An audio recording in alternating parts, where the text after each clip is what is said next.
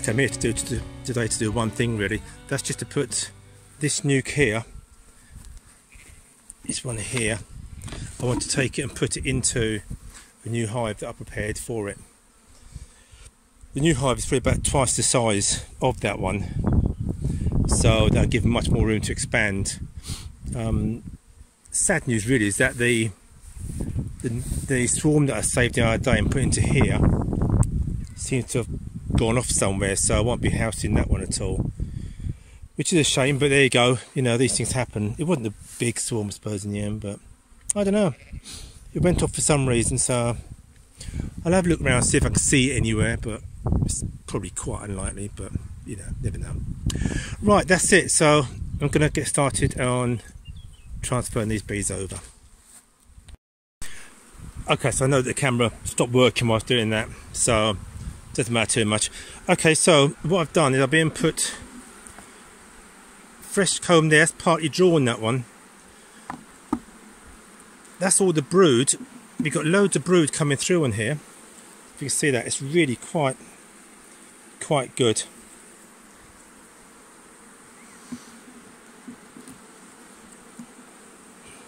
Brood on there, and some of the bees have got pollen on them as well, so that's good.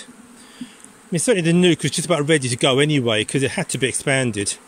It was so large. And look at this beautiful one here. Look, this is lovely. So I know it's a good queen. I don't know if you can see all these down here. So that's good. I think there's another one here which got some brood on. Yeah, it's got little bits, not a lot. But at least you've got the chance to expand. And I'm putting all of them together. Put a fresh foundation there. Now some people, they put drawn comb next to it, but I'm using a fresh foundation because it's kind of what Brother Adam said to do in his book Beekeeping at Buckfast Abbey. So I'm just really copying what he said, you know. I haven't got a crown board. I thought I had one, but doesn't matter. I guess I've just got to make one and put it on. So that's it. So that's that all set in place. I do have to tidy up, obviously. There's a bit of a mess here. Shame that the swarm didn't stay, but that's the way it goes, you know. Sometimes it just goes, I don't know. Yeah, so that's that really. Oh, I better put the roof on. I'll put the breather here so that we get access to the top. I might put it onto breathing there. I don't even want any wasps going in there. They can come through the front entrance like everybody else. That's it. So I might just check the other ones, tidy them up. These bees here have to be transferred because there's loads left in here. Look at that. Yeah, I'll shake them into there. And that's it. So new hive in place. Hope they like it. The other thing that Brother Adam said was that these type of bees, because he developed these bees, the buckfast bees, they need plenty of room for the egg laying queen. So she's definitely got that. So I'm quite pleased. That's good. It's a good one. Okay, bye. Just a quick thing here. This is the nuke box that I put in about 2 weeks ago. And on here, the white, you can see the queen, one with the white dot on. That's the queen. The reason why I put a white dot on her is that I can see her better. I'm not great with colours on these ones, so it's just easier to see her. But she's massive. Look at the size of her. Trouble is, she does. In that hive there, she was a bit angry. This one here, they seem all right. So I don't know. Maybe it's just a thing. But anyway, just thought I'd show you that just how much this is actually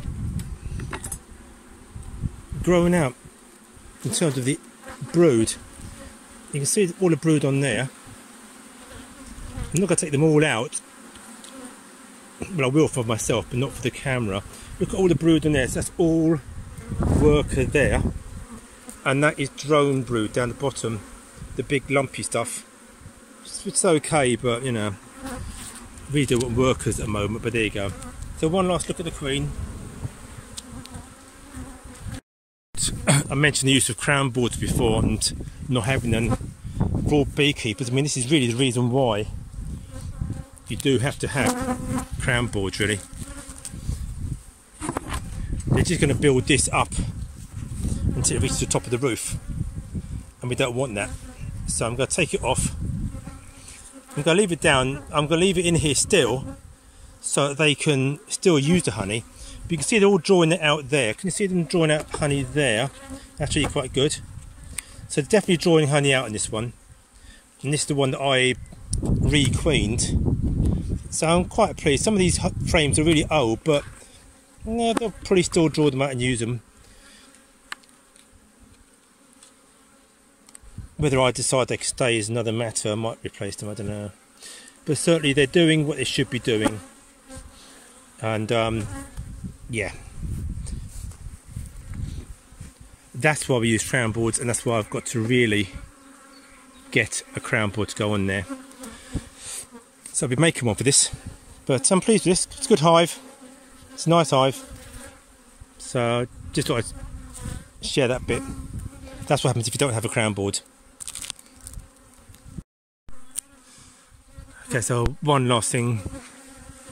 One last look around before I go. Happy with that one there. All the ones with the upright bricks on are all queen right. The one with the nuke on top is also queen right. Don't know where the brick for that one is. And the next thing to do is to come up here with a cutter and cut away some of this grass. Try and clear the area a bit. It just grows up so fast. I guess because it's farmland, you know. But yeah. Happy with that. We got 1, 2, 3, we got 4 supers on the way of honey. Maybe more. Maybe more.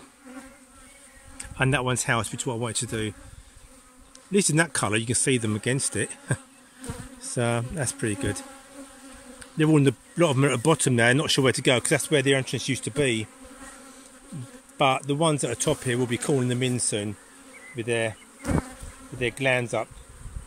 See, some of them got their glands up and they're calling them in, so they will go in there. That's fine. And that's it for the apiary today.